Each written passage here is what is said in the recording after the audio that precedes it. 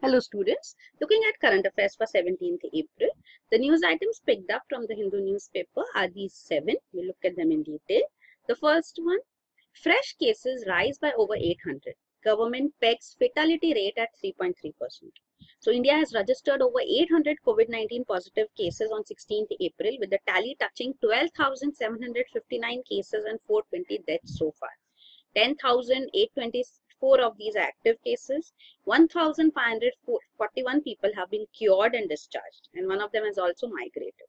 Total number of cases, including foreigners in the country so far, have been 76.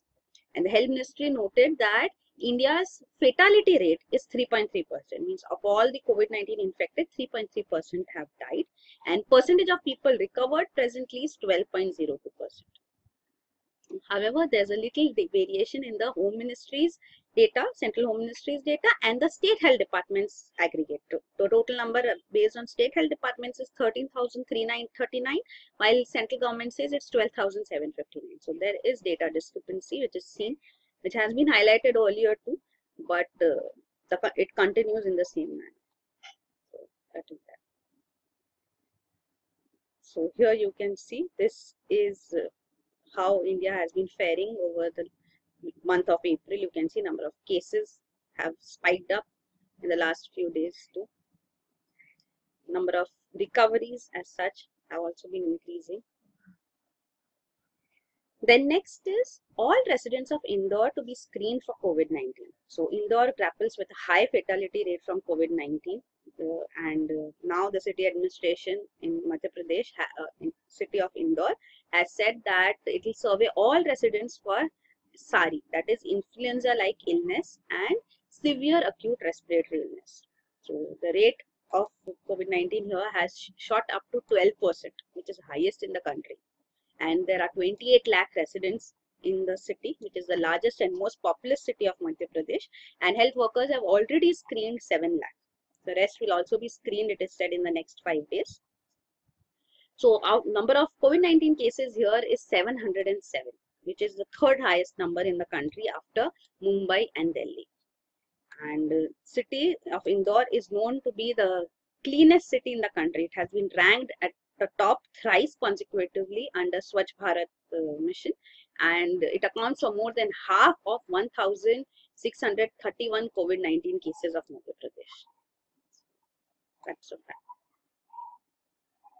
Then next is seafarers may return in 3 phases. So government is working out on a plan to allow seafarers to return to India. So in the first phase, mariners on ships that are already on Indian ports will be allowed to be disembarked when lockdown is partially eased on 20th April. In the second phase, those in ships on deep sea will be allowed to return by sea. And in the last stage, those who have disembarked from their ships and signed off in foreign country will also be permitted to come back.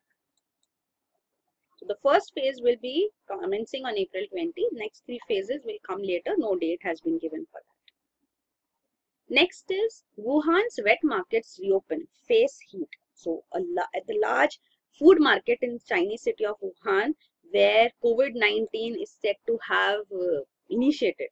So it was through the live food, wildlife being sold here that COVID-19 is said to have spread across the globe. And now these wet markets in China, which had been banned earlier, have been opened up. So actually, but here, though they have been opened up, selling of wild animals and live fowl have not been allowed. But still, the wet market being opened up has resulted in criticism internationally, and still the countries across the globe are fighting COVID-19 and China's wet markets have been opened. So it has drawn criticism around the world. But China is said to have contained COVID-19 and has ended lockdown. Then next is Zoom is not a safe platform, says Ministry of Home Affairs. So Ministry of Home Affairs has issued an advisory that US-based Zoom video conferencing platform is not safe. So this is US-based company. It's a video communication platform, but and it has seen an exponential rise in usage in India too during the present lockdown.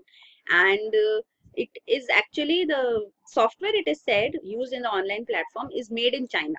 and some calls were being routed through servers in China. So that is why Ministry of Home Affairs has issued set of guidelines for its safe usage, and it has been stated that this is not for use by government offices and officials. Then next is new normal, more airport time, no frills and higher fare. So passengers taking a flight must prepare to spend more time at the airport. There'll be temperature checks and fewer frills on board. There'll be no food served in all aircrafts, and possibly higher airfares too, because airlines, airports and government are working to ensure physical distancing. So some seats will also be left blank. Hand hygiene, sanitized environment will be made sure. So airlines would commence operations once the lockdown is lifted, and steps have been taken. Work is being done on how this would be initiated.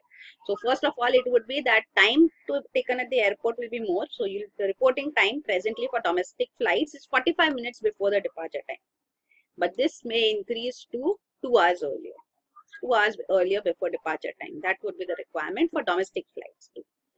And there are further protocols being finalized, guidelines being finalized by Ministry of Civil Aviation, the Airports Authority of India, the Safety Regulator for Directorate General of Civil Aviation, and even the Aviation Security Watchdog, Bureau of Civil Aviation Security. So all are together finalizing guidelines for airports and airlines. Security at airports is provided by CISF, Central Industrial Security Force. It has also submitted its recommendations on security protocol to the Ministry of Civil Aviation. Like it needs measurement of body temperature at airport entrance, which should be ensured. Even questionnaire on health conditions should be filled by passengers. Alternate check-in counters should be opened, and only alternate check-in counters, and there should be e-checking, which should be encouraged. Also, security personnel should be equipped with protective care. So these are the recommendations of CISF. So these DGCA, Director General of Civil Aviation guidelines, also say that middle row of seat should be left vacant. Possibly even the guidelines are being finalized, but possibly even 4 out of 6 seats in a row would be left empty. So such will be the guidelines which will be coming forth. So this is the gist of what we just discussed. Check-in time would be more. Airfares will also go up because if seats are being left vacant. So self-check-in will be encouraged, and meals would not be offered by budget airlines. Full service carrier Vistara may offer meals. Then next is the last news. China may have conducted nuclear test, US. So US State Department has come up with a report which says that China may have secretly set off low-level underground nuclear test explosions. So China claims that it is observing the international pact, but US says that it may have violated the by the CTBT, that is Comprehensive Test Ban Treaty. So these findings were first reported in Wall Street Journal, and now the US State Department has also made these allegations. Already US and China relations are strained because US President Donald Trump has blamed Beijing for mishandling the 2019 COVID-19 outbreak, which initiated in the city of Wuhan. And now this allegation of nuclear tests being conducted by China. So US concerns are there because Beijing has, it says Beijing may have possibly breached the zero yield standard for test blasts. And this has been prompted because by activities which are seen at China's Lopnur nuclear test site throughout 2019. So there is a zero yield standard for test blasts. So for nuclear test in which there is no explosive chain reaction of the type which is ignited by a detonation of nuclear warhead. So there is no such explosive chain reaction. This is called a zero yield test blast. So this zero yield test blast has been breached by China is what US alleges. So also it is true that China is not transparent. It blocks its data transmission from sensors which are linked to monitoring centers operated by international agencies that verify the compliance with the Comprehensive Test Ban Treaty. So that has resulted in concerns being raised. So Comprehensive Test Ban Treaty of 1996 allows activities designed to ensure safety of nuclear weapons, but tests as such are banned. So here you can see this is the Comprehensive Nuclear Test Ban Treaty, which bans any nuclear weapon test, explosion or any other nuclear explosion in all environments for military and civilian purposes. So it was adopted in 1996. But has not yet entered into force because as of May 2010, 153 states have ratified the CTBT and another 29 have signed but not yet ratified. And there are countries which have signed not ratified include Israel, US, China, Egypt, Indonesia, and India, North Korea, and Pakistan have not even signed the treaty. Indonesia has initiated the ratification process. You can see the Wikipedia page too, it says it is not in force. So though more countries have ratified it, but still it has not been enforced. The states which have not signed it, you can see even US has not ratified it.